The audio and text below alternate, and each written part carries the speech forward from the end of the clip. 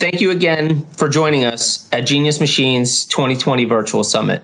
I'm James Hansen, Vice President and Publisher of NextGov, the Federal Technology News and Media Division of Government Executive Media Group.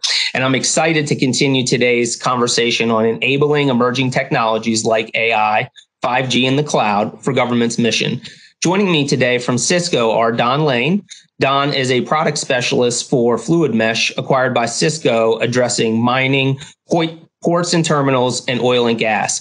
Don has a distinguished background in business improvement through technology, as well as providing wireless connectivity to over 16 autonomous machine environments. Joining Don is Azita Kia. Azita is a technical solution manager in the Cisco Mobility CTO office. She focuses on next generation wireless technologies, including mobility, 5G, private cellular, and heterogeneous networks, working with both enterprise and service provider market segments. And last but certainly not least, Joe Beal. Joe is Cisco's senior defense strategist. Joe focuses on providing integrated solutions for defense that leverage Cisco's extensive portfolio of IT capabilities and solutions from verticals such as manufacturing, oil and gas, and mining. So thank you all for joining me today. Let's jump into it. Don, we're going to start with you first. When you think about Genius Machines, what is top of mind as far as enabling technology capabilities required for such innovative machines? Well, James, thank you for asking. So there are 3 points that are critical. Connectivity, the monitoring and control of the solution, and the data that comes out of the solutions. Connectivity, it's a critical piece of any effective machine operation. It is an often overlooked part of the solution and is taken for granted, to be such a simple process when it's really not. The machine connectivity generally requires one or all three of high throughput, low latency, and fast handoff for a successfully connected solution. The next piece is monitoring and control. This becomes even more critical in maintaining these ever-growing connected environments. A monitoring solution will provide the insight as to the stability of the network and its ability to sustain the connected machine, a critical piece of keeping it running. And then the data aspect of it. As the world has increased in connected machines, therefore there's an increased amount of data that has come along with that. The storage, analytics, and use of this data is critical in sustaining an AI environment. We must be in a position to review, analyze, and provide updates to the AI environment in real time, or as close to real time as we can possibly obtain to remain relevant. And the last thing, as you mentioned, Fluid Mesh, part of Cisco, it's an ideal solution for any moving scenarios for connected machine environments. As a result, the AI is a tremendous benefit, especially at the edge. Fluid Mesh technology has AI machining in its fluidity solution of all radios. Azita, there is a tremendous amount of excitement and perhaps even hype around both 5G and cloud. What makes 5G and cloud particularly useful in advanced machinery, industrial settings, robotics, unmanned systems, and the delivery of AI? James, yes, there is still a lot of hype with 5G, but it's coming along. So to understand 5G, we really need to look a little bit at the history. So 3G, well, first and foremost, 5G is the 5th generation of the 3GPP standards group that builds the cellular standards that basically makes all cell phones run. Now, with the 3rd generation, we basically got pervasive voice on cell phones that everybody started to use. With 4G, we got data on the cell phones that made texting pervasive, and everybody is addicted to Twitter these days, right? Now, with 5G, we are going to be able to get even more cellular wireless, more spectrum. These type of intelligent devices that we have created is going to become more pervasive to the extent that we can now apply these technologies to industrial, sophisticated use cases, as opposed to very simple voice and text type applications. So that's really the promise of 5G. The way that 5G proposes to do that is enhancements in radio. The new radios that are coming out are going to be much more capable of doing more throughput, lower latency with much lower energy profiles that makes their use easier. We are also going, the 3GPP standards have also disaggregated the mobile core, the engine that runs all the cellular network. And through disaggregation, we are now able to use cloud and distribute these microservices across the network in a distributed manner that would enable scale, flexibility, and enable a lot of innovations that weren't possible before. So that's really putting it very briefly what 5G is bringing to the table. So, Joe, what about edge other than mobile access, edge compute, or MEC? So, James, it's really about distributing compute and your compute architecture from the edge to the cloud. It depends on where data is created, where it's used, and where it can make a business or a mission impact. So, edge may be an industrial switch in a manufacturing environment, and you can run an application critical to that process right there. Or it could be multiple machines in a cell, and you're running the application on that industrial switch. An example built into what we deliver is Cisco CyberVision, which runs on the actual switch. The switch has IOX as the operating system and Linux for running a compute application, and that provides cybersecurity capability for industrial systems right there at the industrial environment. So, Zita, pivoting back to you and follow up for 5G, how does 5G fit into the wireless capabilities? So 5G should be looked at as really one mode of wireless. And 3GPP has so far been really dealing with what we call, quote unquote, macro wireless or cellular networks for mobile phones that are being provided by large MNOs and service providers. There are other modes of wireless. For example, in the enterprises, Wi-Fi that is being defined by the IEEE group is pervasive, that is dominant. And then there are still other wireless modes for IoT and for even smaller, closer distances, like, all our cell phones are working with Bluetooth, or BLE is another standard that ATIS defines. So all of these groups of wireless have to be really looked at together in order to be able to provide a coherent experience for the end user and to enable the type of applications that Don is talking about to run on top of wireless networks. So in Cisco, what we are calling this grouping of multiple wireless heterogeneous networks, and we should really collect wireline in that as well.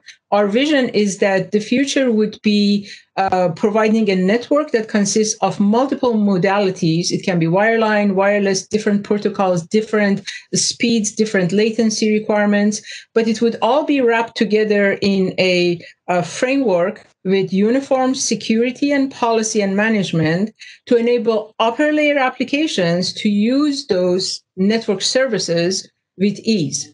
And all of those services would be possible to be laid out either at the edge or in a centralized cloud on a personal device, or very many different types of configurations that we can't even think about right now.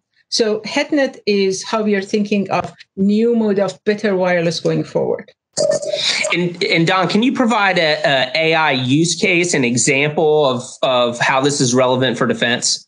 Of course. So as Azita mentioned, HetNet is heterogeneous networks of several modalities, and Fluid Mesh is one of those modalities and a part of that HetNet solution. And Fluid Mesh can provide coverage for any moving type vehicle, whether it be trains or trucks or cranes, planes, all kinds of different things. And one of the examples is a project that we worked on not too long ago, a remote control technology solution at a decommissioned military base in New Mexico. The base was previously used for explosive testing. So the objective was to clear out the base of unexploded ordnances. Previous to this, they were sending people out into the field in a machine, operating these machines to remove these ordnances in the hopes that none of them would explode. So you want to take the people out of it, have a zero entry opportunity to have a more safety oriented solution. So the connection was to provide remote connectivity to these equipment to remove these ordinances, therefore making the land safe for future development.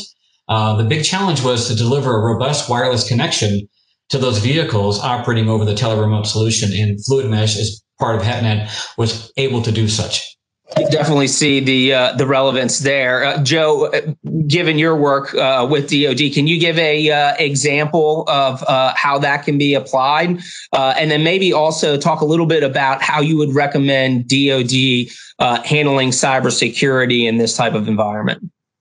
Absolutely. So the example that Don gave, you could easily see how that could be applied to a naval shipyard or an ammunition depot. So in shipyards, they've had several fires, hundreds of millions of dollars of damage, putting people's lives at risk. You can easily take augmented reality, enhance that Firewatch's ability to see if the hot work, the cutting, grinding, welding, is exceeding the authorized parameters and help prevent those fires. In an ammunition depot, you could take a robotic machine and replace the human in measuring, pouring, and mixing explosives, take them out of that dangerous situation.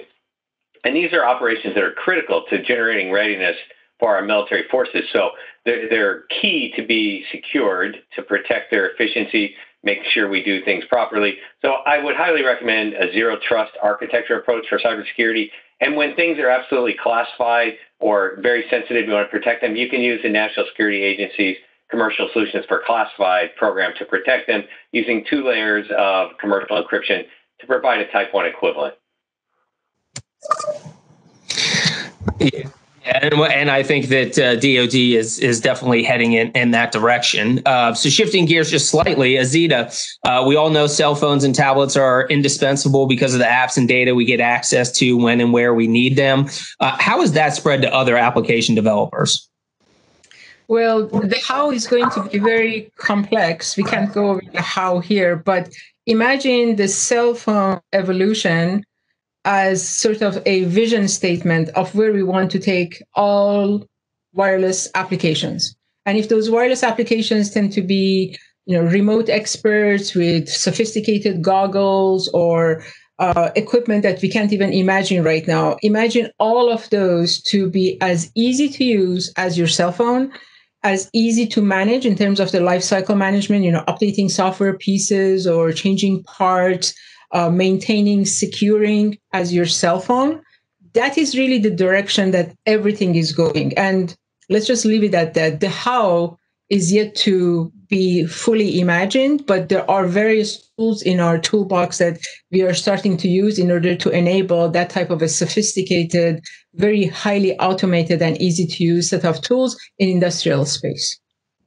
No, thank you for that. And thank you for this conversation. This is fantastic. There is a lot of good stuff here. But Joe, as we wrap up, can you give us, leave our audience one or two or three takeaways? Yeah, absolutely, James. So I would summarize this conversation and the things that Don and Azita and I talked about in 3 things: connectivity, a distributed compute architecture, and zero trust security for cybersecurity. The connectivity is absolutely critical, a heterogeneous networking environment that gets the connectivity to where the data is created, where the application is run, connecting the people, the machines, and the processes, and enabling you to do that monitoring and control and that feedback to make sure your network is aligned to your operations and you're getting the data out and using it. The distributed compute is really important. You can enable microservices right at the location where data is created or the application is performed. You can use the cloud where data aggregation may be more important, or you're looking at things over a long period of time. And you can bring AI to bear across that distributed compute spectrum. DoD is doing it today. That's going to continue to grow. That intelligence in our operations is absolutely critical. And then zero trust. You've lost the perimeter. Identity is that new perimeter. It spans from the edge to the cloud. So it's critical to have zero trust architecture, role-based access, layered security that goes from the edge to the cloud. And so it's important to think about that as you build this architecture, build your zero trust security architecture with it.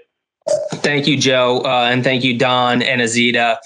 Great conversation. Thank you to Cisco for supporting today's event, and thank you, our audience, for joining us. Please stay tuned for our next session. I think you'll hear a lot about what Joe, Don, and Azita have discussed and how that can be applied to joint domain operations.